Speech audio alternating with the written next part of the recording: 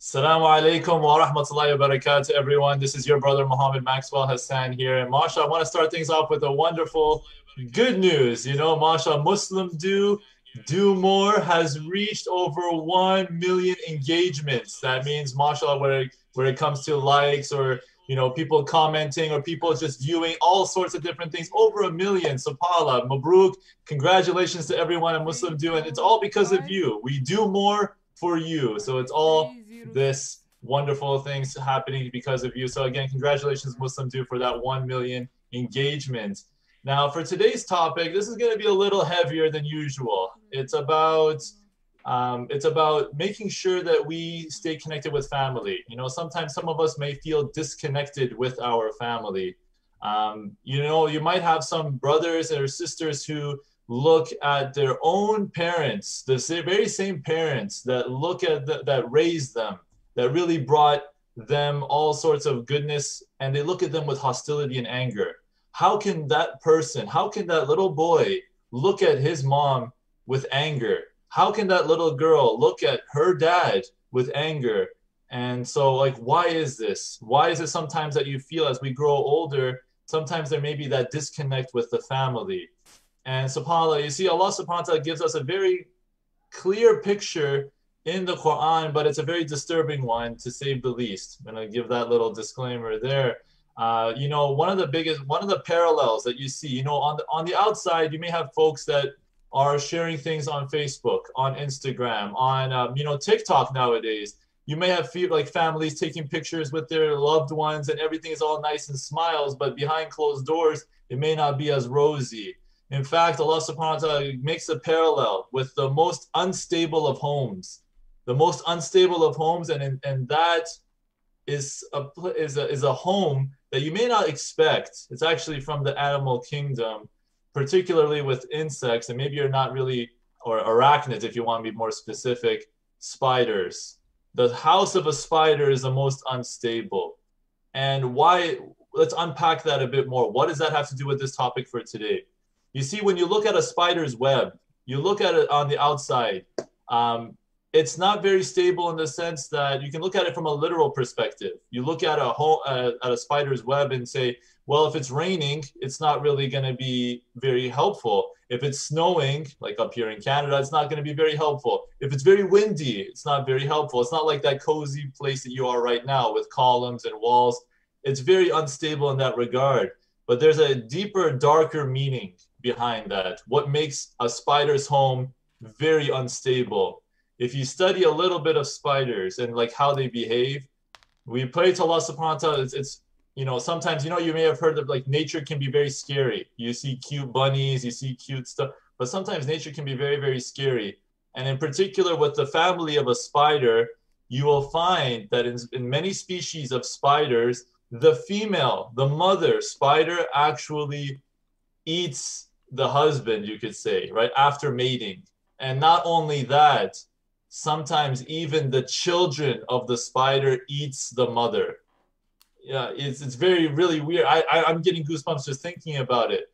How can a household like that? So on the outset, you can look at it in two different directions here, right? The house, the literal physical house of a spider is very unstable, but even the family structure of a spider is very, very unstable. What does that relate to you and I today? How many Muslims do you see that tear at each other's hearts or tear at each other in the home? It's very dysfunctional. You have fathers who can't talk to their sons.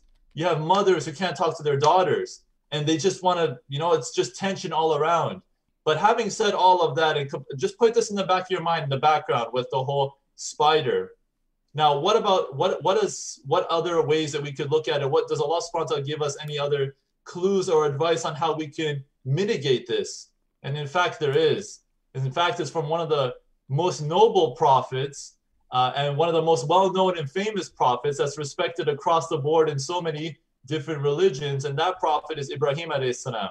Ibrahim alayhi salam, he gives one piece of advice, one dua, and in particular is about making sure that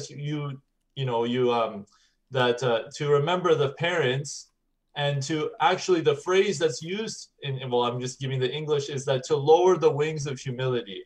Lower the wings, to lower the wings. What does that mean? Now, if you see a baby bird, for example, right? When a baby bird is born, can they fly right away? Probably not. But give that bird some time, give it enough food and let it grow. Eventually it'll grow up and fly away. How many of us, like, in the Muslim community, you have folks who, let's just say you have someone, like there's an argument, and let's say a teenage son saying, you know what, forget about this, I'm going to move out. They're trying to fly away. You have a daughter who's upset with the way that her mother is treating her. You know what, I can't stand this, I'm going to just move on with my life. They're trying to fly away. And when you're young, can you imagine when you're young and you can't even clean yourself, you need someone to put diapers on you, right? At that phase, you can't fly. But the moment you start to get all, powerful, the moment you start to have all this energy and, this rebellion, they start to fly away. So Ibrahim alayhi salam is giving us this one humble reminder to say, lower your wings. And so what I would like to conclude is twofold. I want to talk directly to the youth, to the sons and the daughters. And the second half, I'd love to talk to the respected mothers and fathers. To my, the ones who are the sons and the daughters. Let's follow the story of Ibrahim alayhi salam to really lower the wings of humility. I understand, at least to some degree, that they just may not get it. You have your own dreams, you have your own ambitions, and you're looking at your mom and your dad and you're saying they're living it from a different time. They speak a different language. They don't understand what I'm going through. They don't understand the troubles that are happening today. But even still, who was the one who taught you how to speak? Who was the one who fed you? Who was the one that put a roof over your head? Who was the one that really took care of you and loved you and got you to the point where you are right now? If it wasn't for your mom, if it wasn't for your dad, whatever or your guardian, you wouldn't be where you are right now. So please lower your wings of humility. Lower them. Even though you may be stronger to overpower them, lower them. And to my respected and honored mothers and fathers, it's hard. I know you look at your son or your daughter and you still see that baby that you brought home from the hospital. I know you look at that child and you think to yourself that I was the one who put diapers on them. I was the one who cleaned, I was the one who fed them. And I know what's best for them. I want to protect them.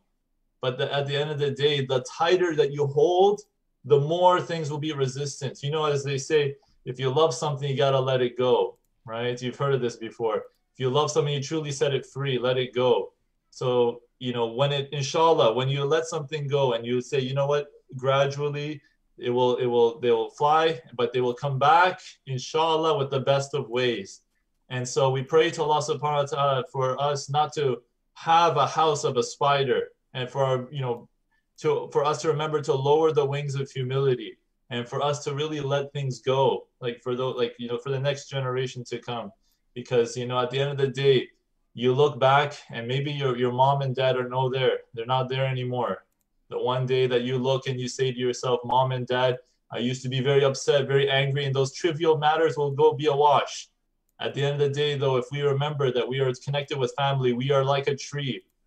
We may grow in different branches, in different directions, but at the end of the day, the roots are all the same. The roots are all the same as long as we stay one as one. And so we pray to Allah subhanahu wa ta'ala to maintain that family ties. It may be tough. It's easier said than done. But I promise you, with Allah subhanahu wa ta'ala's permission, it's Allah subhanahu wa ta'ala's guarantee that if you can maintain proper family ties, life will be so, so much better. So let's lower our wings of humility. Let's let things go. And at the end of the day, we pray to Allah subhanahu wa ta'ala to avoid the house of a spider. Barakallahu feekum, jazakumullahu khairan, assalamu alaikum wa rahmatullahi wa barakatuh. Bismillah, walhamdulillah, wa salatu wa salamu ala rasulullah, amma ba'd. Assalamu alaikum wa rahmatullahi wa barakatuh, my dear brothers and sisters in Islam, and welcome back to another episode of The Art of Parenting. This is your host, Brother Allah. It's an honor for me to have you once more, and thanking you in advance for your time and your effort. May Allah subhanahu wa ta'ala protect you, your family, health, and wealth. And may Allah subhanahu wa ta'ala gather us all as He gathers here in this life with Prophet Muhammad sallallahu alaihi wasallam, with our families, with no accountability. Ameen. Last time we talked about the shaitan,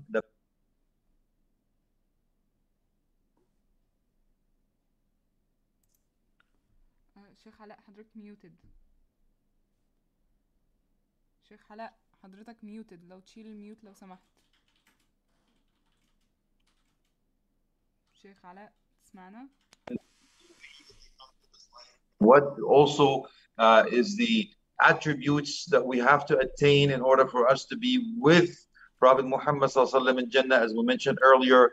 And also, if you're having difficulties to conceive, and what are the 4 things written in the womb, and what is exactly that we have to do to learn from that in order for us to be able to attain that high level that we always ask God Almighty for.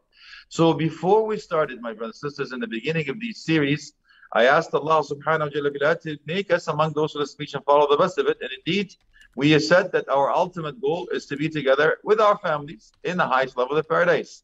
This is a means that we have to attain. And we said that it is previously mentioned, it is proactive approach, not a reactive approach. So we said we have to look for the righteous spouse and so on and so forth. We build the basis.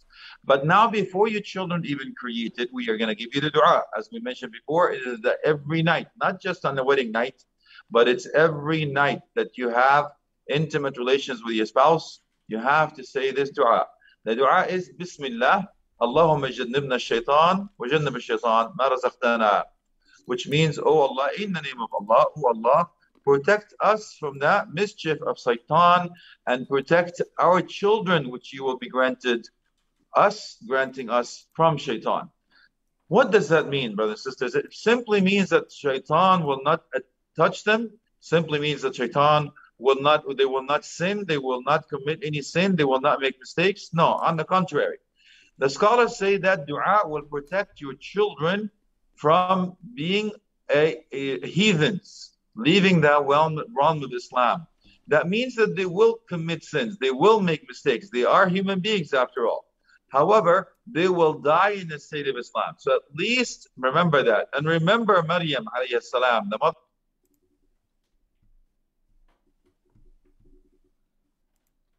Sheikh Ala, you're on mute. Sheikh Ala, you're muted.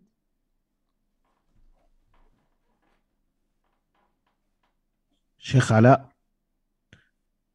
you are muted. You touch the screen. Means that she says, oh Allah, we seek protection. Oh Allah, protect my daughter and her lineage. So we follow suit, and that, by the way, is in the authentic sunnah of Sahih al-Bukhari. So please, sisters, remind your husband, just in case they forget, for not just the wedding evening, but it's every evening that they have intimate relations. Please remind him to say Bismillah, remember the dua. With Allah subhanahu wa ta'ala grants you a child, on that evening, Allah subhanahu wa ta'ala will protect him, and also they will die in the state of Islam, because shaqa'il abna, shaqa'il aba. And the difficulties that children will go through, the difficulties that parents will go through. Now Allah subhanahu wa ta'ala says, هو الذي يصوركم في الأرحام كيف يشاء. لا إله إلا هو العزيز الحكيم. He's the one that shapes you in the wombs the way He wishes. There's only one deity deserving to be worshipped, even Allah subhanahu wa ta'ala is that all-wise. So what does that mean? I want you to, brothers and sisters, to think not just for having a good-looking child. You know, Allah grant us that, which is fine. Apple for the eyes. But what I want you to do is to teach him the dua. Allahumma kama hasanta khalqi hassan khuluqi. Oh Allah, how you perfected and shaped me in the form. Oh Allah, perfect my character. So I don't want you to concentrate on just what they look like from the outside, but they will look like on the inside. Because Allah subhanahu wa ta'ala says He is the one that does. So everyone as a creation of Allah is beautiful. And that's what I usually tell the sisters, you don't have to compete. Allah subhanahu wa ta'ala created you in the best fashion. So you are beautiful. You don't have to worry about, do I have to take my hijab off? Do I have to compete? Do I have to put my makeup on? Do I have to put perfume?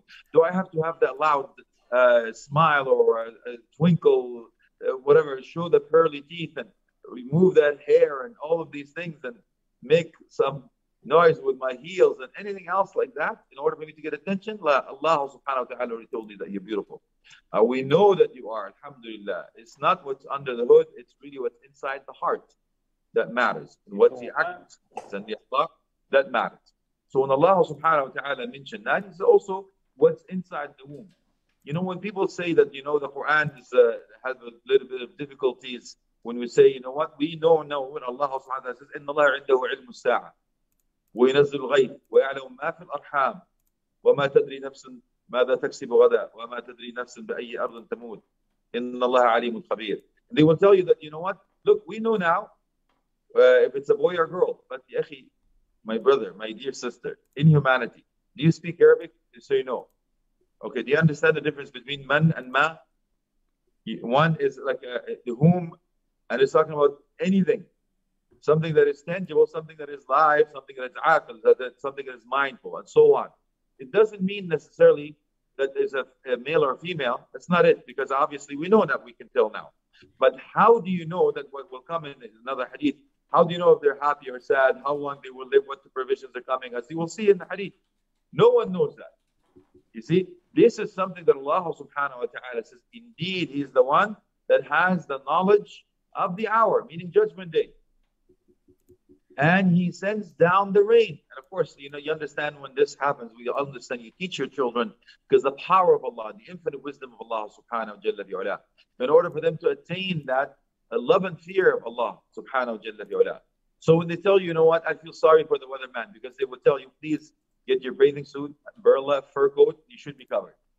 Because they can't tell. How many times did we wrong? How many times did we actually say, you know what, cancel wedding because of the weather, or add something or do something, and it turns out to be totally different.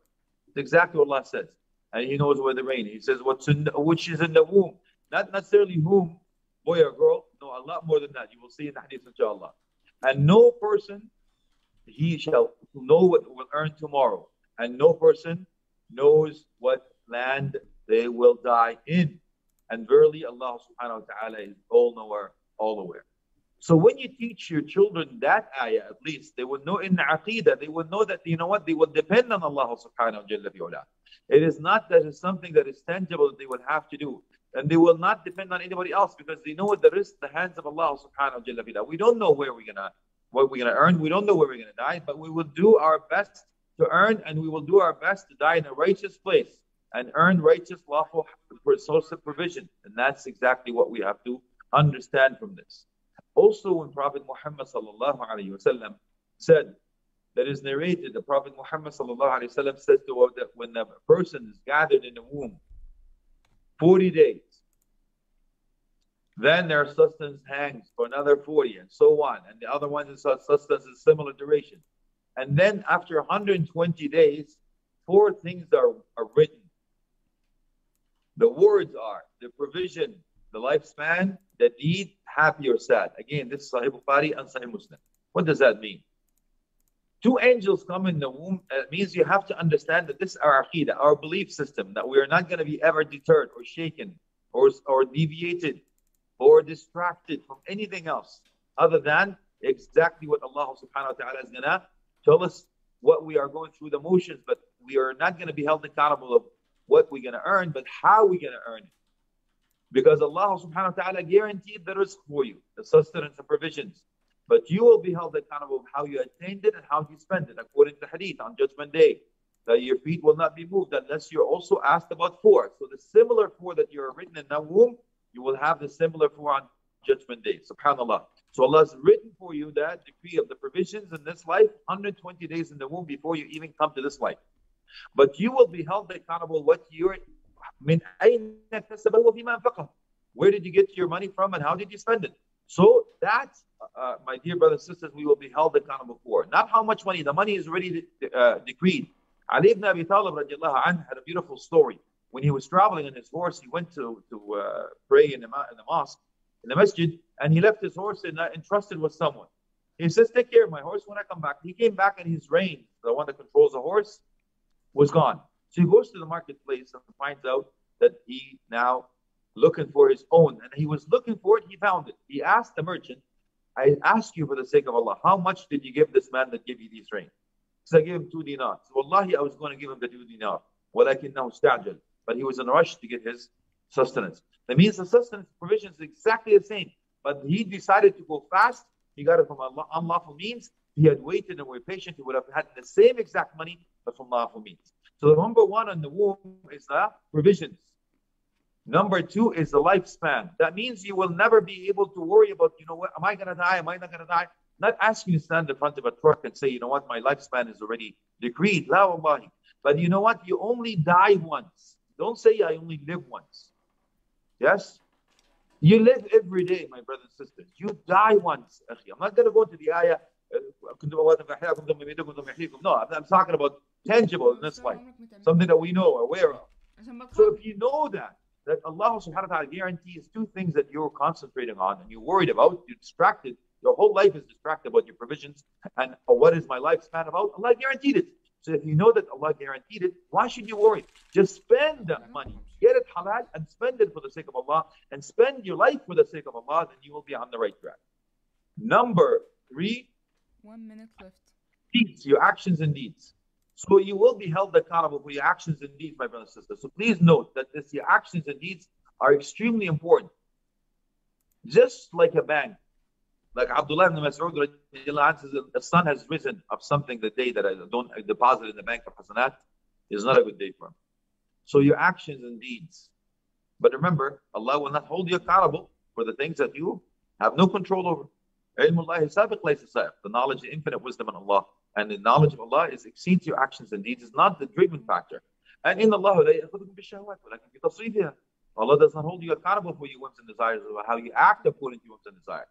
So after this, he says, happy or sad, close to the mercy of Allah or away from the mercy of Allah. Again, this is Sahih Bukhari or Muslim. May Allah subhanahu wa ta'ala grant us the ability to do so. Then just in case, my brothers and sisters, you're not able to have children, there is a cure for infertility. Walhamdulillah. فقلت استغفروا ربكم إنه كان غفارا يرسل السماء عليكم مدرارا ويمددكم بأموال وبنين ويجعل لكم جنات ويجعل لكم أنهارا. Allahu Akbar.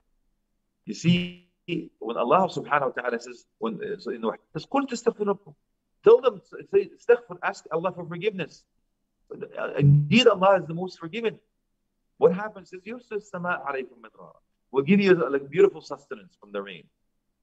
And يمددكم بأموال وبنين, not just the sustenance of the heavenly, but on the wealth, even the businesses. وبنين, righteous children, and the lineage that you're looking for. See? ويجعل لكم جنات ويجعل لكم أنهار. Beautiful jannat here, gardens here, and the gardens there. Rivers here and rivers there. Allahu Akbar. So when Prophet Muhammad sallallahu alaihi wasallam, a man came to complain about him, but that I'm not getting any children. I don't want to die alone. So he says, did you do istighfar? Did you give sadaqah? He says, if you do lots of istighfar, lots of sadaqah, this is again in Musnad, inshallah, this is Abu Hurairah, radiallahu anhu warda. He says that if you do so, Allah subhanahu wa ta'ala will grant you children because of that. So my dear brothers and sisters, Islam, we talked about the beginning, duration, after, and the cure. The questions in the 4 in this womb, and the questions in the 4 in the hereafter, similar. Allah subhanahu wa ta'ala will ask you, I've given you, guaranteed your sustenance. Where did you get it from and how did you spend it? I've guaranteed you your life. This is what have you done with your life? Understand? Your actions and deeds. What did you do with your youth and what have you done with your knowledge? And now, happy or sad, are you close to the mercy of Allah or away from the mercy of Allah? May Allah subhanahu wa ta'ala make us close to the mercy of Allah, not kicked out of the mercy of Allah, those who are cursed. And I ask Allah subhanahu wa ta'ala to make us among those who speak and follow the best of it. Wa akhir da'wan. Alhamdulillahi rabbil alameen. Wa sallallahu alayhi wa sahbihi wa tabi'in. Jazakumullah khaira. Wa assalamu alaikum wa rahmatullahi wa barakatuh.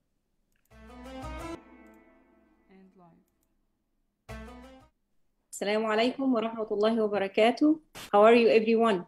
Again, we are having fun, inshallah, twice a week, every Monday and Wednesday.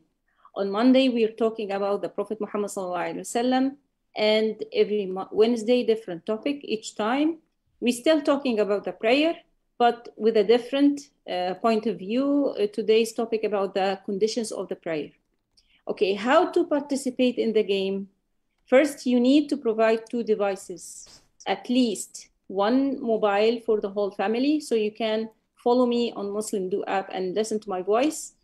And other devices, each participant has to get into the game through different device. Any tablet, a laptop, iPad, any other device, so you can join the game. I will wait for you only 1 minute so you prepare the other device.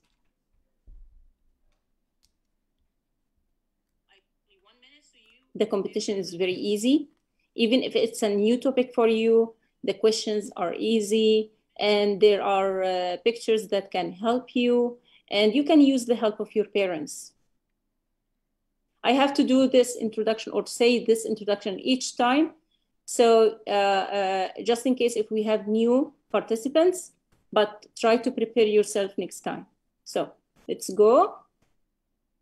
Once you bring your other device, open your browser and enter this address, join.nearpod.com. Again, join.nearpod.com. It will ask you for the code. This page will appear to you. It's at the top left of my screen that I'm sharing, Q5VXN. All the letters are capital. Again, Q5VXN. This is the code at the top left of my screen. Once you enter the code, it will ask for your name. Please write your full name. And then you will join this lesson. You will see this screen waiting for me to start the game. When I start the game, you can choose the character that you would like to play with. Just 1 more minute and we can start, inshallah, the competition.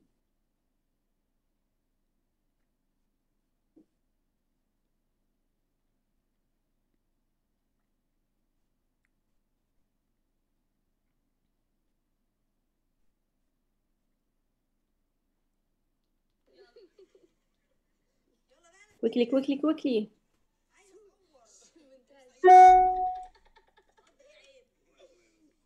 So bring another device, open your browser, write join.nearpod.com, then enter the code Q5VXN, then enter your full name.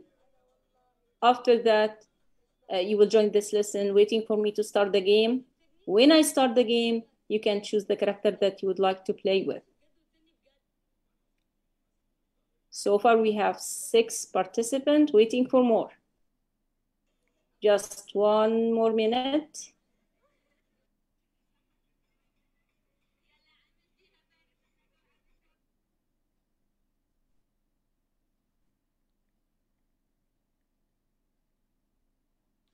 Okay, I have to start. We have a limit time. Bismillah.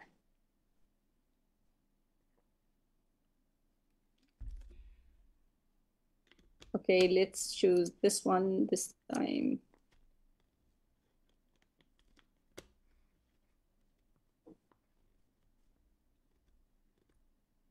Okay, we have Ziyad Ahmed Abdel Hamid Muhammad Gadallah and Karam.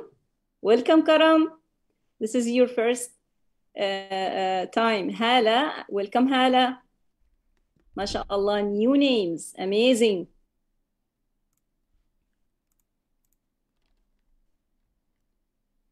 And we have Bayan wa Amira. Why Bayan and separate? You need to enter with separate names next time, inshallah. We have Maryam Ahmed.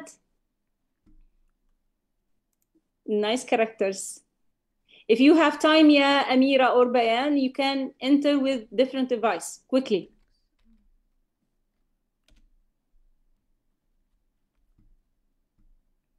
We still have time. Quickly, quickly, quickly. We're missing 2 more.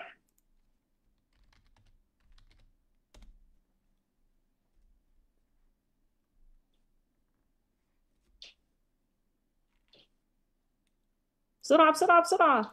Let's go, hurry up. We have Basma. MashaAllah, new name.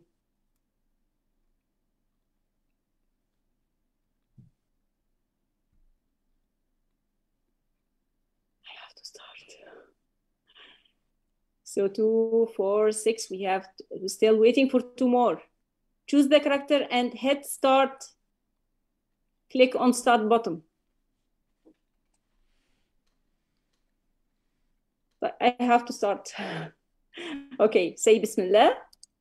Bismillah. 3, 2, 1, go. First question. When your mom says you won't go out unless you clean your room, means عندما تقول لك أمك لن تخرج حتى ترتب غرفتك، معنى ذلك إيه؟ It's a condition, right? You have only 2 options. Okay, yes, nice. So you have to clean. First, you need to clean the room. And if you do this condition, you will go outside. This is a condition. It's an example. Okay, so that means you have to do that condition to take whatever you want. هذا معناه أنك يجب أن تحقق الشرط لكي تأخذ ما تريد. True or false?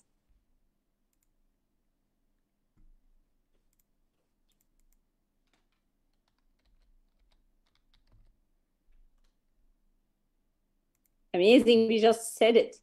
ممتاز, ما شاء الله. It's of course true. So the same is the prayer. The same way, prayer has conditions to be correct and accepted by Allah subhanahu wa ta'ala. نفس الشيء مع الصلاة. فلها شروط يجب أن نحققها لتكون صحيحة ويقبلها الله سبحانه وتعالى. True or false? Nice, nice, nice. Amazing. You answered very fast. Next question. The prayer has 2 kinds of conditions, obligatory and validity conditions. الصلاة لها نوعان من الشروط، شروط وجوب وشروط صحة. And we will explain. The picture will help you. شروط وجوب وشروط صحة. Conditions, obligatory conditions and validity conditions. Excellent, true. For the first type, conditions of obligatory means when these conditions happen, شروط الوجوب هي الشروط التي إذا تحققت, if it happened, these conditions, then you have to pray or you don't have to pray. Yes, amazing, you have to pray. If these conditions is valid, then you have to pray. What are these conditions? The first obligatory condition is that you have to be a what to pray. أول شروط الوجوب أي أنك يجب أن تكون ماذا لكي تصلي. Muslim or non-Muslim? Of course, a Muslim, because non-Muslims, they don't pray. Okay, next question. The second obligatory condition, when you what? You have to pray. ثاني شروط الوجوب عندما تصل إلى إيه يجب أن تصلي. You have to. The picture will help you. So we said the first condition that you be a Muslim, you have to be a Muslim to pray. So you have to pray. If you are a Muslim, you have to pray. And the other condition, to reach your puberty, البلوغ, سن البلوغ. Excellent, amazing, ممتاز, ما شاء الله, تبارك الله. Next question. The third obligatory condition, if you have what? You have to pray. ثالث شروط الوجوب إذا كان لديك ماذا يجب أن تصلي. A crazy brain, if you are a crazy, or if you have a healthy brain.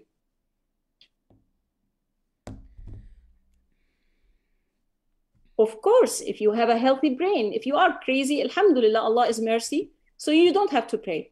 You don't have mind to pray. You don't have mind to concentrate or memorize anything. So even though if you are fainted or in a surgery, you don't have to pray. Once you wake up, you pray. Okay, next question. The fourth obligatory condition, when the what comes, you have to pray. رابع شروط الوجوب عند دخول ماذا يجب أن تصلي. When what comes,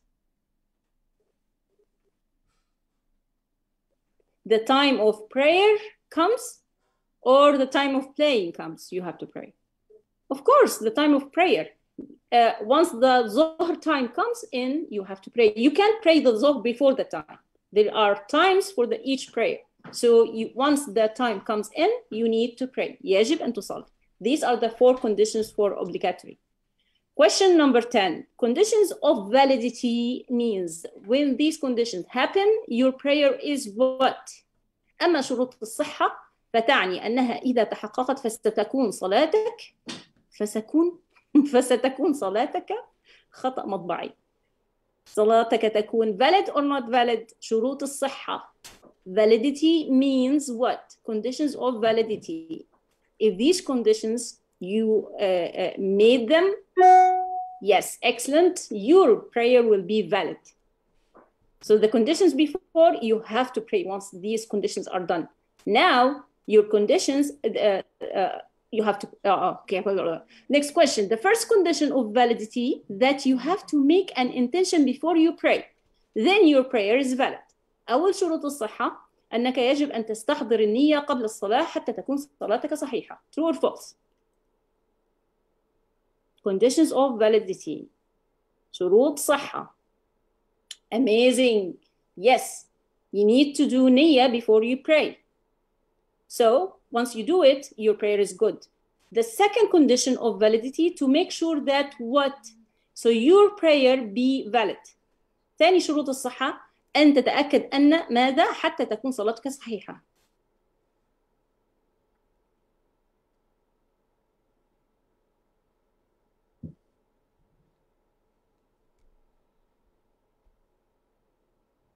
And the picture will help you.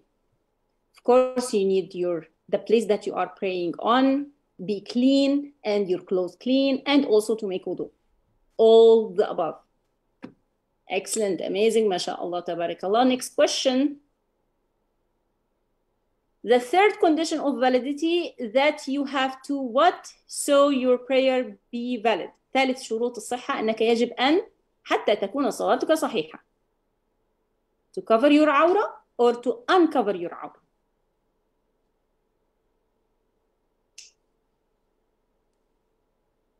The aura means for the boys from the belly button till the knee. For the girls, the whole body. So you need, excellent, you have to cover your aura or to wear the dressing for the prayer. ممتاز, أحسنتم. The fourth condition of validity, that you have to face the what. So your prayer be valid. رابع شروط الصحة أنك تتوجه نحو what حتى تكون صلاتك صحيحة. So we said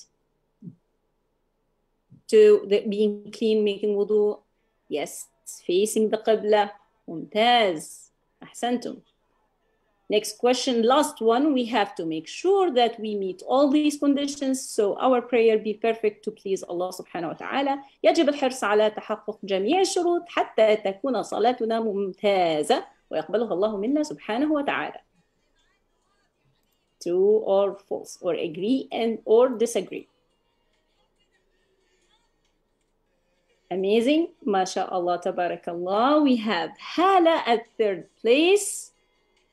And then Maryam Ahmad, familiar name.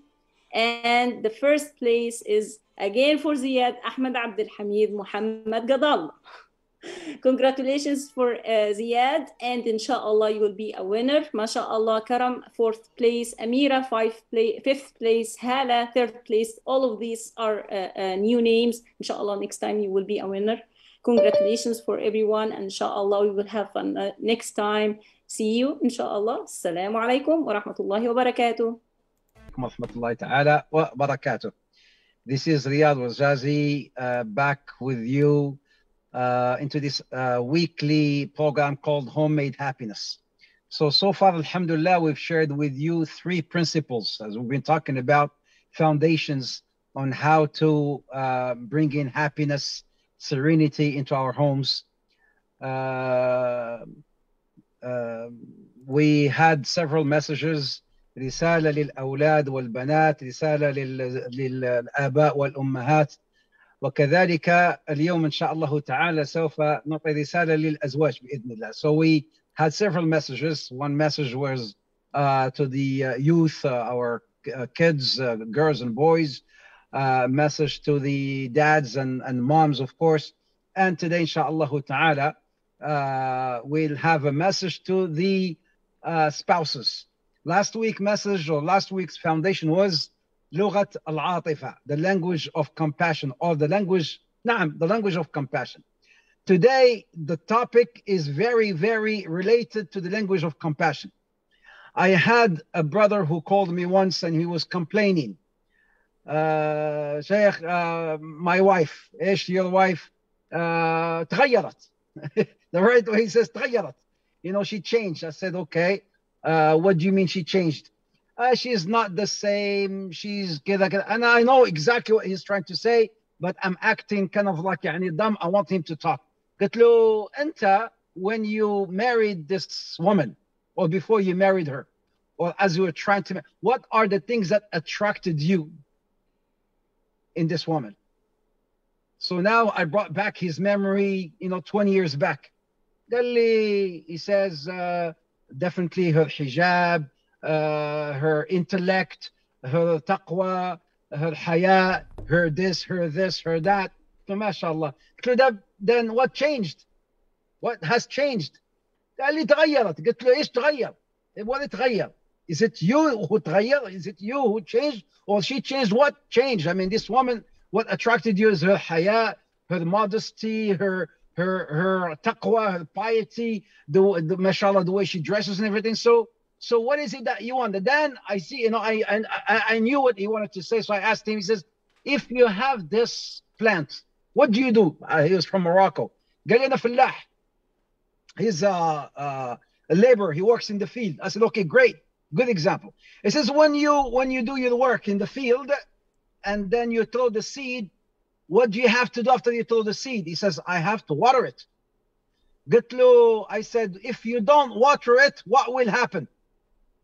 He says, of course, يعني, if you throw the seed and then when you come to harvest, there will not be no harvest because you did not water. Just like a flower, when you don't water the flower will die. قلت له, يا حبيبي, have you been watering the love? هل سقيت الحب؟ أنت الآن تشتكي زوجتك. بل هل سقيت الحب? He says, I said, did you water the love? Did you water that flower? Because if you don't water the flower will die. Likewise, this woman that you're complaining about, did you water that love? The woman is the woman. وأنت is أنت. I think what has changed is the thinking, is the moral, is Allah subhanahu wa ta'ala ajib. When he says about وَعَسَى أَن تَكْرَهُ شَيْئًا وَهُوَ خَيْرٌ لَكُمْ, and then he mentions about women versus man. فَإِن كَرِهْتُمُهُنَّ فَعَسَى أَن تَكْرَهُ شَيْئًا وَيَجْعَلْ اللَّهُ فِيهِ خَيْرًا كَثِيرًا. He says you may dislike, but he says about women,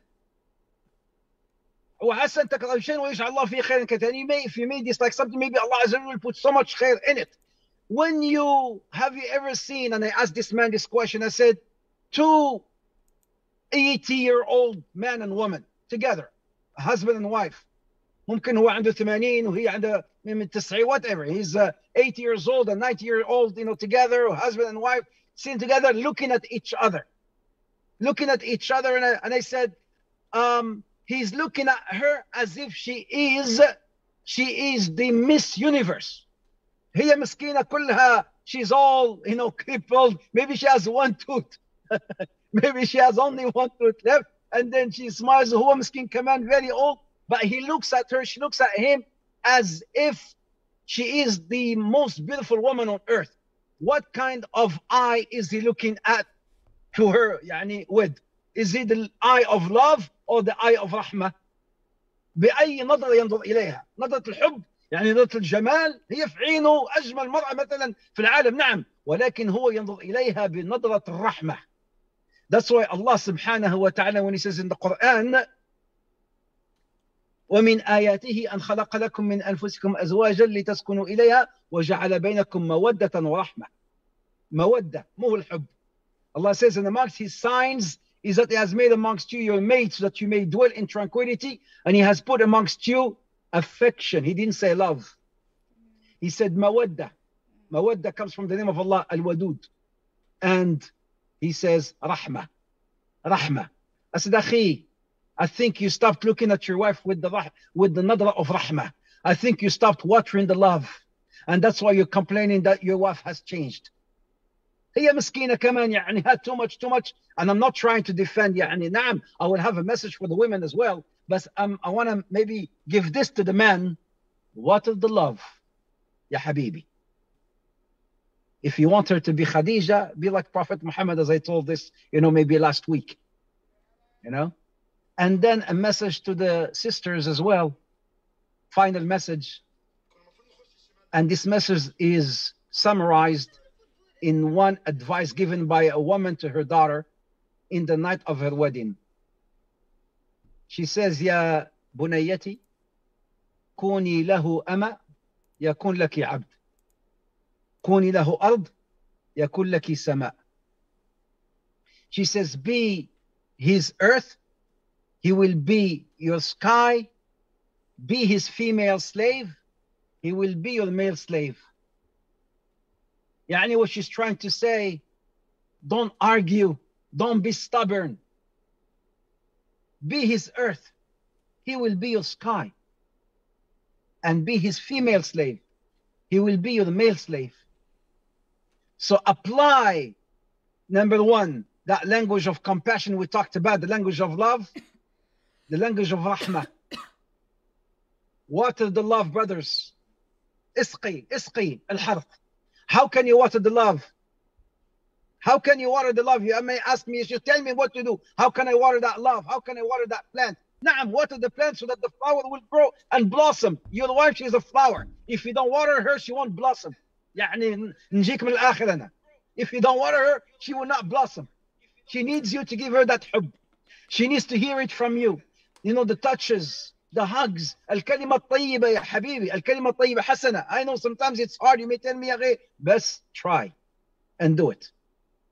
So you can see the mawadda. And then for the sisters, again, كوني له أرض يكن لك سماء. كوني له أمة يكن لك عبد. You can make your husband, as sisters, I hope you listen to this. You can make your husband and turn him like a ring in your finger. Wallahi. And I'm using this analogy. If you be smart, your husband can be like a ring in your finger. You turn him as you wish. I call this a sihr al-halal. And you can play it, sisters. You know how to do it. You know how to do it. And Sheikh Amjad is with me. He can correct me if I'm wrong. Naam, they know when they want, they can play a sihr al-halal. Mashallah, they are. But sometimes mood. If you don't water that love, she may say, we don't want this to be conditional love. I will end with this. Khalas. We don't want this relationship between husband and wife to be conditional love. You give me, I give you. You tell me I love you, I tell you I love you. You buy me, I do this. This is conditional love. We want it to be unconditional love, inshallah ta'ala. From both ends, from both sides. وهكذا, we will have a homemade happiness, inshallah. I ask Allah subhanahu wa ta'ala to fill our homes with serenity, with love, with affection, with rahmah, with peace and joy and happiness, inshallah ta'ala, to make our homes like the homes of the Prophet Muhammad alayhi salam and the homes of the Sahaba. I have one more session left next week, inshallah ta'ala, to summarize all this and to give you a beautiful golden advice at the very end, inshallah. I hope and I look forward to seeing you next week, inshallah. Jazakumullah khair. Wassalamu alaikum wa rahmatullahi ta'ala wa barakatuh.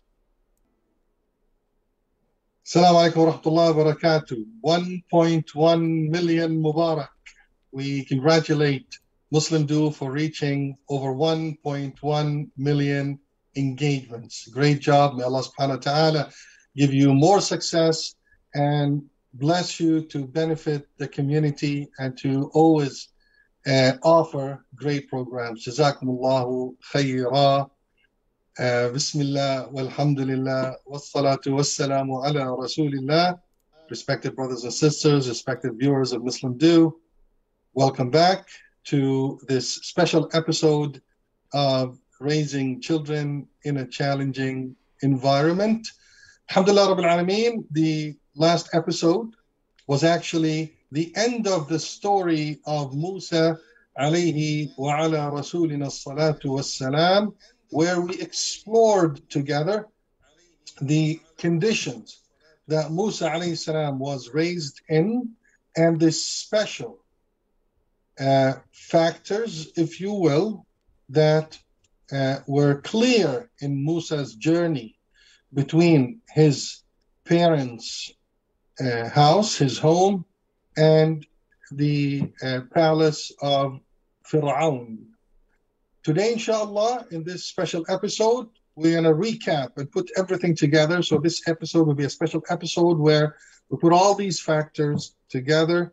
And next episode, inshallah, we're going to talk about more qualities that we learn from Quran Kareem, where we need to inject in our children's personalities at an early age. So inshallah, we can raise high quality Muslims that are needed to better the condition of our community. The story of Musa alayhi salam, as we said, it's a very unique and special story, and it's very relevant to our condition as a Muslim community living in minority. Number one learning that we need to know, when a minority is suffering difficulties, challenges, whether it comes to safety, social challenges, disarray, new growing community, we have a lot of challenges, Islamophobia, settlement challenges, language challenges, a lot of challenges. This will definitely affect our ability to raise, I don't want to say good children, but quality generation. What do we do? What do we focus on? We said that first and foremost, we need to remember that Allah subhanahu wa ta'ala has his own tadbir, and we need to believe in the tadbir of Allah subhanahu wa ta'ala when we feel weak. The first thing you need to know when you feel weak, when you feel impotent, when you feel powerless, when you feel helpless, before thinking of a plan, a Muslim should think of the plan of Allah subhanahu wa ta'ala, tadbir Allah subhanahu wa ta'ala, and have utmost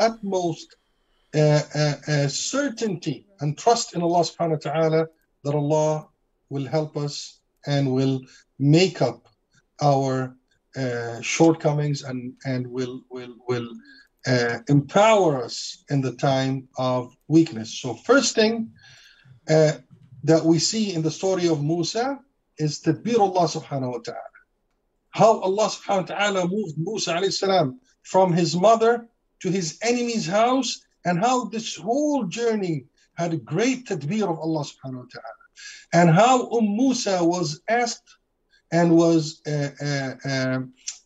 not directly asked, but Allah subhanahu wa ta'ala awha ila Musa, how Allah subhanahu wa ta'ala gave her the comfort in her heart to go with the tadbir.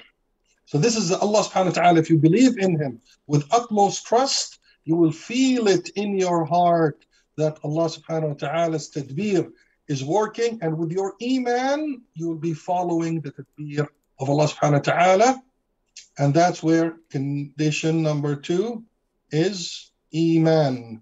Allah subhanahu wa ta'ala, and no matter what challenges we have outside of our homes, no matter how difficult it is, we need to make sure, after believing in tadbir of Allah subhanahu wa ta'ala, taslim al-amr kamil lillah subhanahu wa ta'ala, full submission to Allah subhanahu wa ta'ala. Second thing is, we said, it's iman. We need to have absolute iman at home. We need to raise our kids on iman. There's absolutely no compromise. We cannot say, but I'm busy. We cannot say, but this is the trend. We cannot say, but everybody else is doing this, so our kids have to do this. Everybody else is watching this show, so I cannot prevent my kids from doing it. Everything we do at home has to be wrapped up with iman, tarbiyah deeniyah, Islamic knowledge, Islamic etiquettes. We want a very special and unique generation. This generation will not come in an environment of lack of faith or weak iman. Khalas, this is a condition. It's a principle. We need to believe in it. We need the utmost that we can put طبعا it's all up to your ability. اتقوا الله ما استطعتم. It's all up to your ability. But the most iman and knowledge in Islam and knowledge in Deen, we need to make sure we give to our children. Condition number 3 to raise such great generation is al-hub, love, the unconditional love that we need to give our children. Remember that Allah subhanahu wa ta'ala said, وَأَلْقَيْتُ عَلَيْكَ مَحَبَّةً مِّنِّي وَلِتُصْنَعَ عَلَىٰ عَيْنِي. So that love has to always be there. Between iman and love, we stabilize this generation and we don't leave them thirsty for love and care that they will start looking for it outside home, because the child or any human being will feel settled where love is. We want them to feel settled at home. That's where love is, at home, and iman is at home. You keep that connection at home. And we also said, as the ayat mentioned, this sina'a, this tarbiyah at home between iman and love, the tarbiyah deeniyah at home, and love has to be ala ayni. As Allah subhanahu wa ta'ala guides us in the Holy Quran, we need to be present in their life. It cannot happen behind our backs, because if you're not present, someone else will be present in their life. So we need to be present as well. That's a third condition, or fourth. We said الثقة بالله سبحانه وتعالى تسليم الكامل. We said al-iman, tarbiyah al-imaniyya, tarbiyah al-diniyya. We said al-hub, and now we said ala ayni. You need to be present in their life, and you need to watch every step and make sure you're there. And it doesn't necessarily mean that you're the ones that's going to give them all the religious knowledge. You might not have it, but it has to happen before your eyes. You need to choose the right people to do it, and you always need to be engaged with your children. So these are the first 4 conditions. What other conditions that Allah subhanahu wa ta'ala guided us to in these ayat? After we stabilize the internal, strong believers, full of love, full of inner peace, full of internal stability, now we need some skills. We need some skills for them to go outside and really make a difference in the world. And that's what Sayyidina Musa got in Bayt Fir'aun. What did he get in Bayt Fir'aun? He got al-izza wal-ilm, as Allah subhanahu wa ta'ala said, وَلَمَّا بَلَغَ أَشُدَّهُ وَاسْتَوَى آتَيْنَاهُ حُكْمًا وَعِلْمًا. So condition number 5 is al-izza. This generation has to be aziz. It has to be proud of his deen. This generation has to be proud of his heritage, proud of being Muslim. So a pride of his heritage, of his deen, of his language, strong, very strong skills, also strong with al-ilm. It has to be educated. This generation has to be highly educated, highly qualified, not necessarily in academia, but also qualified. It could be trades. There's a lot of great trades out there. We need them to be very unique in anything they do, to reach the level of ihsan in everything they do. Always has to be distinguished, strong in their knowledge, strong in their pride, in their religion. Put it all together. The last point that we end with, also as guided by the Holy Quran, when we have them with this great strong personality, what is the mission that we want them to engage in, that Allah subhanahu wa ta'ala told us about, is al-islah. The idea is not for them to become leaders. Leadership is a byproduct of al-islah. We want them to be muslihun. We want them to be out there, people that care about public service. They care about their community. They care about their society. With all these great skills, what do we need it for? Do we need it to make more money? Do we need it to get higher levels at work? No. We need these great qualities to serve the public, to be reformers, to better the condition of others by focusing on islah, by focusing on public service, by focusing on bettering the condition, not just their Muslim society, but all human beings out there, helping everybody. This is the essence of leadership. With this put together, we can, inshallah, create a strong generation of Muslihun, a strong generation of Muslims that will be role model citizens, where everybody will look at and say, why are these people doing this? They will proudly say, because we are Muslims. So Allah subhanahu wa ta'ala to teach us the right essence of being real Muslims that will benefit the entire world, real Muslims that will bring nothing but good to the whole of humanity. With this, inshallah, we will have this great generation, and I urge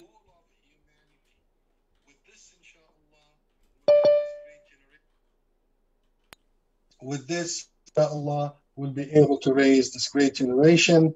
Jazakumullah khair for your attention. May Allah subhanahu wa ta'ala bless you and protect you and bless and protect your children.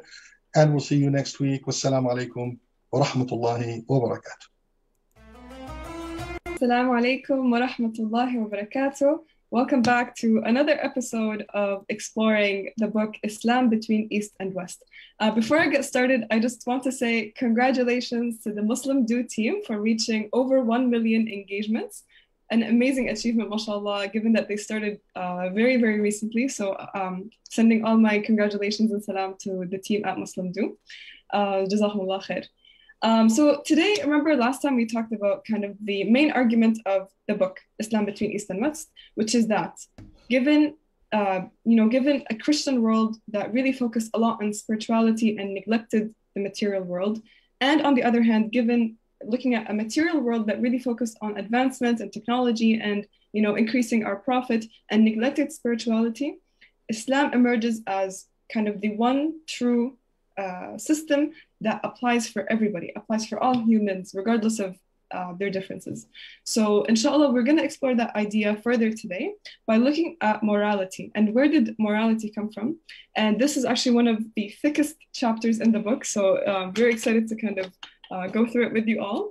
I don't know if anybody has actually started reading it along with us, but I hope you're enjoying it so far. And I hope this chapter kind of gives you a sneak peek about the morality chapter of things. So I wanted to start by kind of talking about some of the dangers that us as Muslims who really care about social justice and human rights might fall in. So there is a dark side to kind of activism on social media.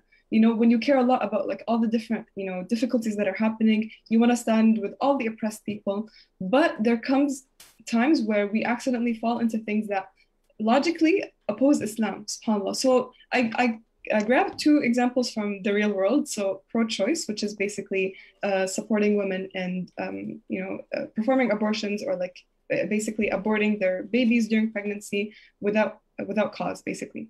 So we know that, the logic that, society comes up with today is that the woman is the decision maker because she has kind of the authority, or like not the authority, the ability to carry babies. So she is in the decision maker of what she decides to do with her body.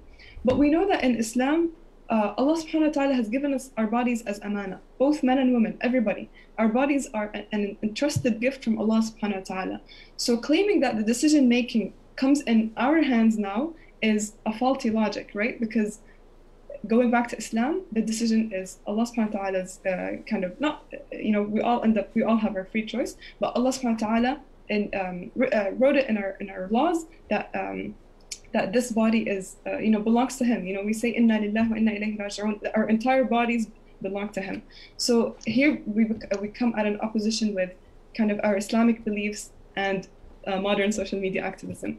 Same thing with hashtag love wins, right? We end up giving the decision making for who to marry and who to love within people when Allah subhanahu wa ta'ala has written it down in our laws because He knows what's best for us, subhanAllah. So we are at a mess of things right now. We're stuck with these morals. We're not sure kind of like that tension. What is right, what is wrong? Are we as Muslims kind of, not for everybody's human rights? Are we for everybody's human rights? What do we do? So inshallah, hopefully those questions get answered towards the end of the episode. Right now, I wanted to do a little fun thought experiment with everybody, and it's called the defeated hero.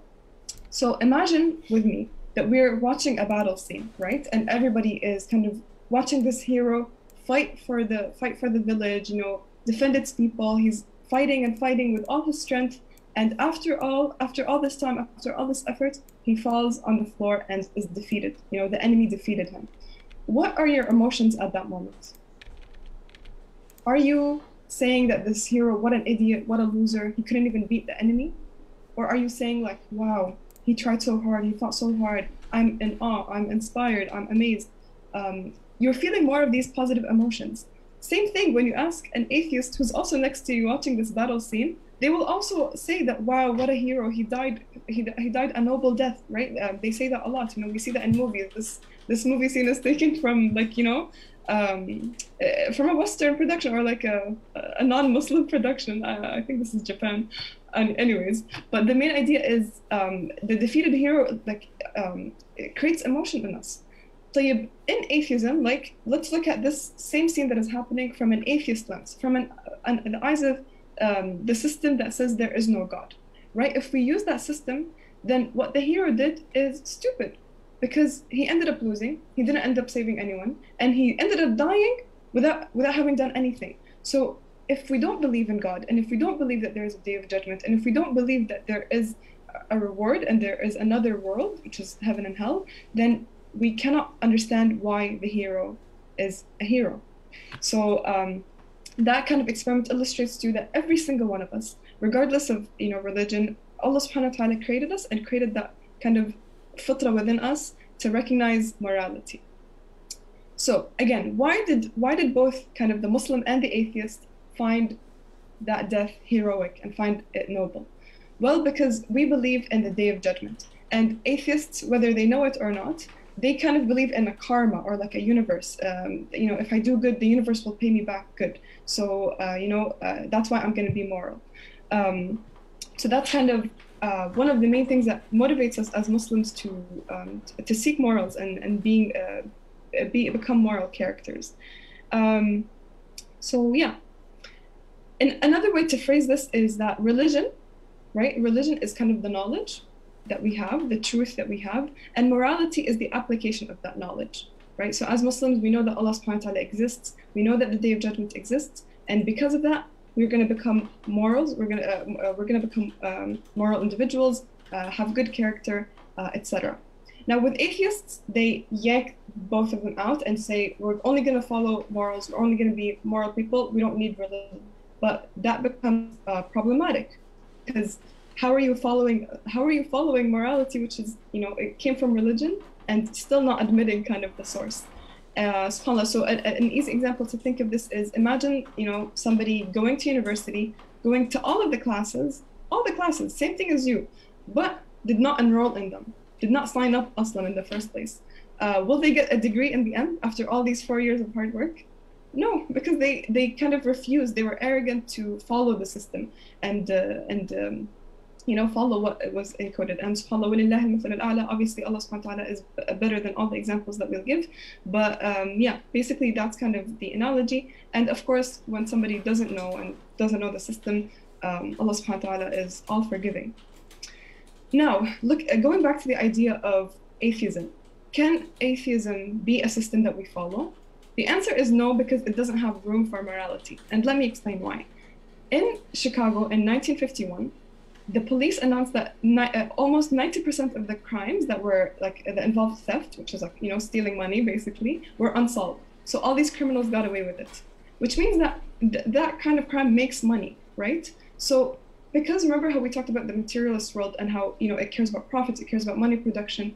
This kind of criminal activity is profitable, which means to them this is good, you know. So atheism doesn't really have room for morality. And even if you want to say, okay, well, no, you know, atheists want, for example, the good for the public. They want, you know, money for everybody. Okay, let's use that example. Alcohol is something that makes money for countries, right? You know, people, countries want to sell and buy alcohol because it makes money.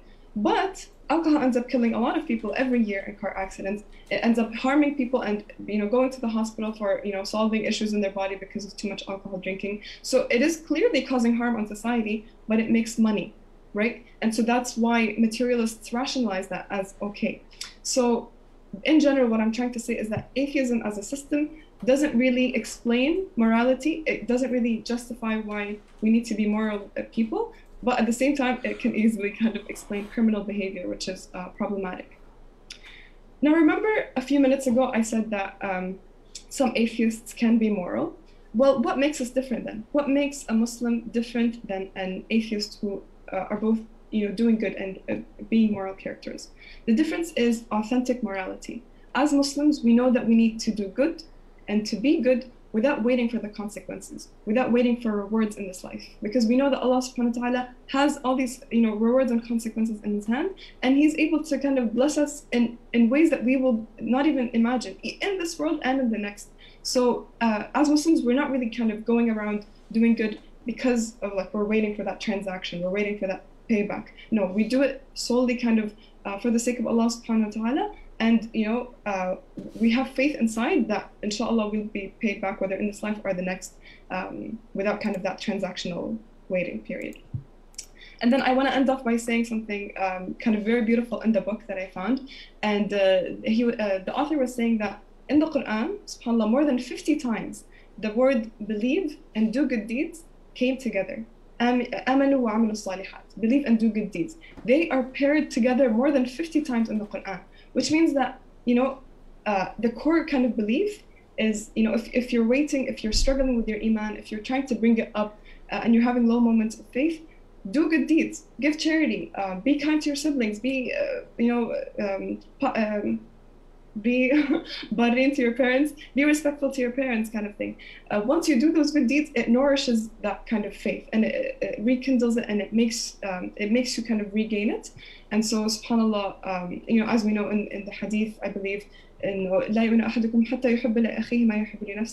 of you believe until you love for others what you love for yourself. So the loving for others what you love for yourself is the good deeds, the moral character, and then belief, inshallah, comes with that. So I hope that, if there is one thing you're going to take from today, it is that, and building kind of your belief through morality, through doing good deeds in this dunya. So inshallah, I hope you benefited. Jazakumullah khair for listening, and inshallah I'll see you next week for a final wrap up of the book. Again, Jazakumullah khair for listening. Wassalamu alaikum wa rahmatullahi wa barakatuh. بسم الله الرحمن الرحيم الحمد لله والصلاة والسلام على رسول الله. In the name of Allah subhanahu wa ta'ala, the most compassionate, the most merciful, all praise and thanks are due to him, and peace and blessings be upon his beloved Prophet Muhammad sallallahu alaihi wasallam. He who is guided by the will of Allah, no one can misguide him, and he who is misguided, no one can guide him except Allah subhanahu wa ta'ala. I bear witness that there is no God but Allah, and Muhammad is his messenger. Respected brothers and sisters, the viewers, those who watch Muslim Do application, Assalamu alaikum wa rahmatullahi wa barakatuh. This is Dr. Amjad Qarsha with you. I'm so honored in this episode of Success Stories to welcome on your behalf Brother Joshua Basil. Assalamu alaikum, Brother Joshua. Wa alaikum assalam wa rahmatullahi wa barakatuh, Dr. Amjad. Jazakumullah khair. To be honest with you, now, the title of this program is Success Stories. I personally believe you have a very beautiful success story. And I know your story, if you want to highlight it, in depth, it could take us 3 hours or 4 hours. And we have just very limited time. Now, we welcomed you as a very dear guest in Ramadan a few months ago. And really, everyone listened to your discussion with Sheikh Hussam Hilal, Jazawallahu Khairan. He and she was impressed, actually. That's why we would love to have you again, because definitely we have a new audience now who are interested to listening to Muslim Do application. And maybe it's good to say congratulations for the Muslim Do application for reaching more than 1 million engagement on the app. Alhamdulillah. Brother Joshua, success stories. You decided to become a Muslim a few years ago with the will of Allah subhanahu wa ta'ala. May Allah accept from you. And may Allah let you live this worldly life while you are in the top of your faith and in the top of your practicing for this Islam. However, when you decide to become a Muslim, definitely, like any normal person who decided to change his culture, his faith from two, you were facing a lot of difficulties and obstacles. I want, in a short journey, to choose you from the best of challenges that you faced, and how did you succeed with them? If you mentioned one big one, I'm happy. If you highlighted 3 medium ones, I will be more than happy. If you highlighted 5 simple ones, no problem. We want the youth to listen to you. You are in a very open, individualistic, materialistic culture. You decided to come to a new system with a new spirit, relating yourself with the akhirah, the hereafter. Definitely, maybe some people were laughing at you, some people making fun of you, some people think you are just wasting your time. Your inner fight inside yourself, your shahawat, your desires. Okay, please let us have some of your struggle and how did you succeed to achieve the best result with the help of Allah subhanahu wa ta'ala. This is the main umbrella. I will keep listening till I have a question. I will just interrupt you to ask you about one of the points. Bismillah. SubhanAllah, Jazakallah khair, Dr. Amjad, and Allah bless you. You really, although it should really be quite easy for me and simple for me because I have tried to relay my story a couple of times, it's always actually a bit of a challenge, to always be able to convey it properly and also go through all those memories, SubhanAllah, is tough.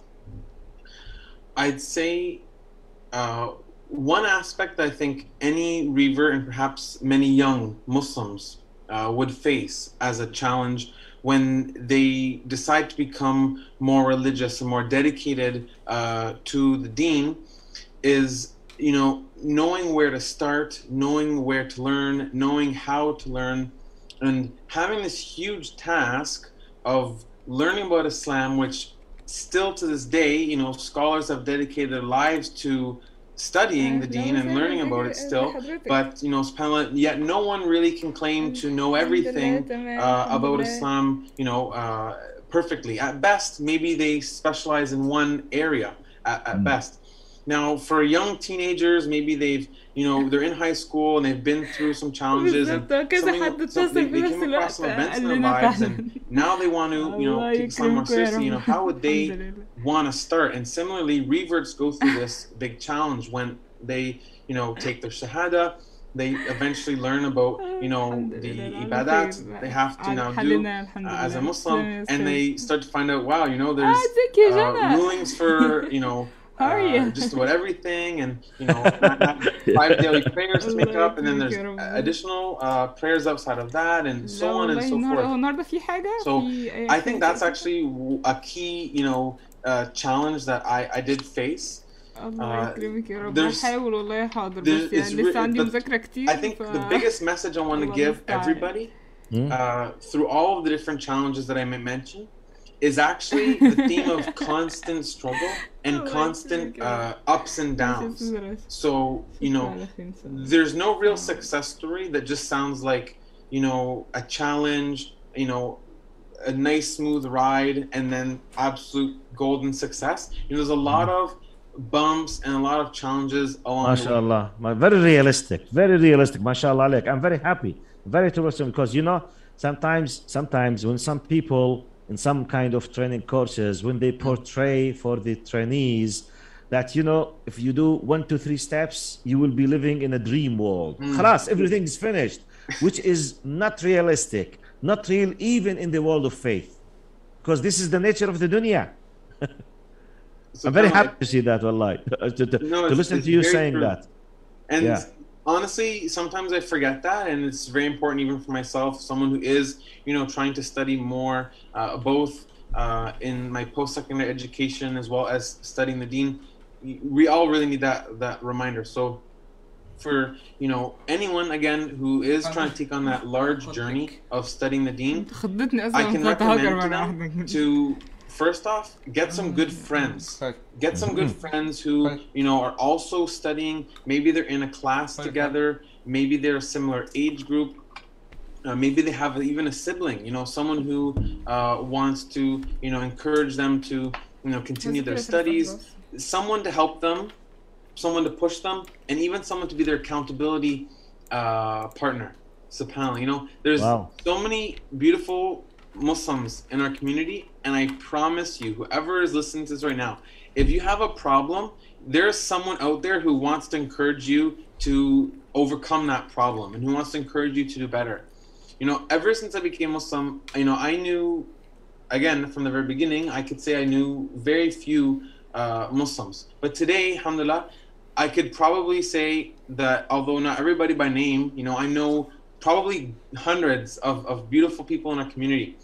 And one strategy that helped me get to know more people, again, very helpful people, people who helped me study the deen, people who actually became my teachers, I ended up getting to know them because there's a hadith I found early on, which I've just found online here, that says, a man asked the Messenger of Allah, sallallahu alaihi wasallam, what aspect of Islam is best?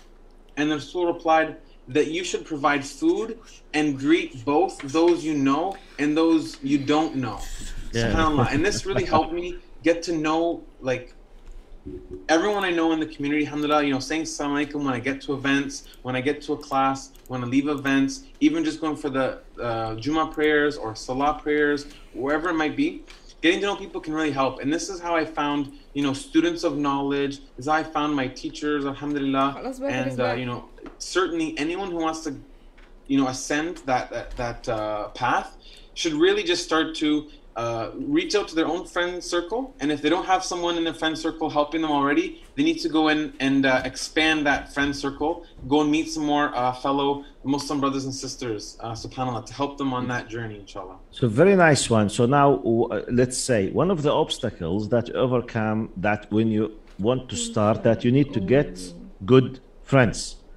Now getting a good friends is dependable on many things, such as a very nice strategy, which is applying the advice of Prophet Muhammad to spread salam for anyone whom you know and you don't know. Very nice. I'm repeating, I'm just, you know, briefing what you are saying for the listener, just to pay attention that you have like a methodology in understanding and the strategy in applying things. This is not just a hadith, it's a strategy by Prophet Muhammad sallallahu alaihi wasallam. It's not just a saying, it's not a meaning. It gives you a strategy how to build good relations. Good relations mean a lot of good, nice people around you. When you face problem, some of them at any moment either will be giving you an advice, pushing you, holding your hand, giving you spiritual support, physical support, helping you, holding, whatever, it depends. So it's very nice. And just because sometimes most of the people, they ask, what shall I do? Okay, so you are answering on the what and how, which is very nice one. Very nice. I like how reasonable and realistic you are. Alhamdulillah. MashaAllah. MashaAllah. MashaAllah. What now one of the things you started saying, you know, knowing where to start and how to start. Can you go back a little bit? How did you discover where to start? As someone, you came with a blank background about Islam. Okay, alhamdulillah. Yeah, so in my particular case, because I found Islam during my years at university, alhamdulillah, I almost immediately was introduced to the McMaster Muslims Student Association. I mean, many campuses now have an MSA, a Muslim Student Association, or maybe it has a different name, but they're really the same thing, alhamdulillah. And that was really the backbone of, you know, allowing me to benefit from regular services, a weekly halaqah, the Jummah prayers, alhamdulillah, and just really being able to connect with a good brotherhood. Again, it was the people, subhanAllah, who were really supportive, and that really helped me. And everything kind of snowballed from there, to be honest, subhanAllah. MashaAllah. What kind of advice you can give to these Muslim students, males and females, in Canadian universities who are not yet interested to join the MSAs, or they don't care, or they didn't see how important they are? So that's a big one. I would say that your time in university is short, and you really won't regret attending some of the, you know, on-campus MSA events. Yeah. You're likely going to meet one of your best friends for the rest of your life at the MSA. You're going to meet some amazing people, alhamdulillah. And you'll be able to, inshallah, have opportunities where you can give back and you can grow. You know, people who have, at least the MSAs I know here in Hamilton, there's 2 in my city. The people who've been a part of those MSAs and those institutions have been a part of them time and time again. You see them coming in a lower position, then over the years you end up seeing that they're the president or a vice president or something like that. And subhanAllah, some of these people actually mentioned saying, you know what, all it was an accident that I showed up to one event and I made a new friend, or I really liked, you know, what the Imam had said. And then this kind of helped them, you know, love that MSA and kind of trickle down to now them being the presidents, subhanAllah. So really do just give it a shot. Find some event that they are hosting. Usually there's social events. Usually there are events focused on like teaching, like halakas.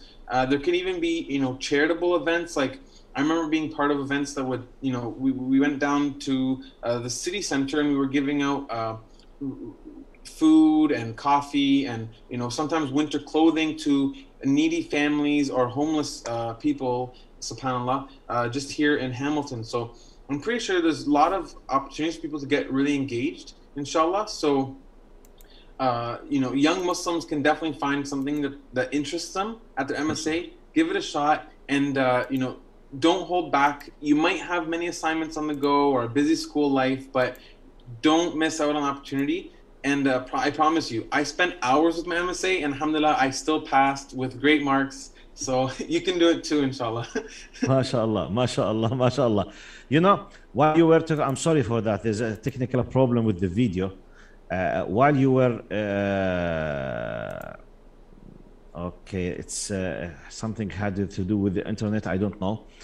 While you were talking about the importance of this kind of beautiful gatherings of the MSA as an example, my mind went through the philosophy or the idea or the wisdom of the Jama'ah prayer, the collective prayer. How important it is for us. Subhanallah, you were describing some of the aspects as a university student. Now, you were a non-Muslim. It's not just you became a Muslim, alhamdulillah, but you were finding a continuous support. Then you started enjoying being with them. Then you were seeking the knowledge. Then you became aware how to solve your problem. Always, and you are now providing support for others because you were joining a number of others. Prophet Muhammad ﷺ, in many times, he was telling the Muslim, don't stay alone. Because staying alone, he made like a metaphor. He said, the meaning, قال فإنما يأكل الذئب من الغنم القاسية. The wolf, if he want to attack, you know, a number of sheep, he will be focusing on the one sheep which decided just to stay alone because it's an easy hunt. Okay, so subhanallah, I was thinking about the Jama'ah prayer, the collective prayer, and many times it happens. I personally, even though I'm advising the people, preaching the people, talking about such and such, you know, sometimes you feel bad because you failed to do something. You have a very bad news about something you love. You did not succeed in doing. You have a lot of pressure. You are very tired. You were physically, you have health problem. Many reasons make you down. Once you go to the Jama'ah prayer, just you pray. If one of them just smiled in your face, just. If another one just, Salam alaikum, we missed you, mashallah. Where have you been, brother? That's it. That's it. Khalas. You know, you forget, you know, many things. So what if you have a very strong relation with this group of musallin? I'm talking just about regular, any masjid next to you. So what if it's not just you pray together? No, you have a common, intellectual, big, golden, beautiful goals. So this, whatever you might feel down, you know, the number of them, they will push you up, inshallah. I think this is maybe one of the best success stories we need to highlight. Brother Joshua, I know you have exams, and I promised you not to take more than 15 minutes of your time. My time is finished. If you want to send a final message for students in universities about anything that will help them to succeed, inshallah, in this dunya and the akhirah, in 1-2 minutes, and we are ready to finish, inshallah. Jazakallah khairan. SubhanAllah, may Allah bless you, Dr. Amjad. I definitely will take you up on that opportunity. And don't be shy to ever invite me again. May Allah bless you. I very like this program, and you're an amazing host. I would say, with only if I can only give one advice or have one more comment, I would say, SubhanAllah, that again, just on that hadith you mentioned about the wolf going after the lone sheep, SubhanAllah. One of the research I'm working on is actually about unity, just like the hadith is about, and also the shaitan's strategy to target unity, SubhanAllah. Because imagine if the herd of sheep itself actually disintegrated from a herd, and everybody became the lone sheep, SubhanAllah. Then everybody would be at the mercy of the wolf, and then there'd be no group for you to even try to run to, SubhanAllah. So SubhanAllah, it's very nice. Yeah, that's true. If anyone can join an MSA, start an MSA, or join any other institution, Islamic institution that is in your area, really do try to stay attached, SubhanAllah. And again, make dua for your communities, and make dua for any of the shortcomings in your group, because we are, as the Muslims, we're not perfect, but we, alhamdulillah, have the recipe to become perfect, SubhanAllah. So we do our best, and we should always be forgiving and pardoning, and have realistic expectations from each other, but realize that what's best for us is truly to stick together, SubhanAllah. MashaAllah, I liked your statement. We are not perfect, but we have the recipe how to be perfect, which is true. Allah gave us the divine recipe. Just apply it. Put the right ingredients in the right way, mix them in the right way. You will have the best, perfect, inshallah. Inshallah. Jazakallah khair, Brother Joshua. And I hope that, in public, I want to invite you in our next month in October, if you finished your exams, to be one of our guests for many times. I mean, to have your own program. Think about it. Inshallah. Okay. We would love to have you, inshallah, in this October month, inshallah, to have your own episode and giving this kind of very beautiful. Instead of me hosting you, you will be addressing the people by your own, inshallah. Oh, subhanallah. So think about it. Okay, thank you very much. Barakallah feek. Respected brothers and sisters, on your behalf, I thank Brother Joshua for being with us in a success story. Success story should not be something like Hollywood movies. He was a very something, then he became a hero, then he destroyed a full army, then he moved from Mars to moon. No. Sometimes these simple things that we do not pay attention, when they are put together, they are the real success stories. Because many people, they commit suicide because they don't know these things. Many people, they lose their lives because they have no idea about, mashallah, what Brother Joshua described as the perfect recipe, i.e. Islam. Thank you very much. Jazakallah khair. See you, inshallah, this coming Friday, بإذن Mawla Azza wa Jal, from 6 up to 8:30. Jazakumullah khair. Thank you very much, Brother Joshua. May Allah give you barakah and tawfiq and success in your exams. Thank you. Assalamu alaikum. Ameen. Wa alaikum assalam.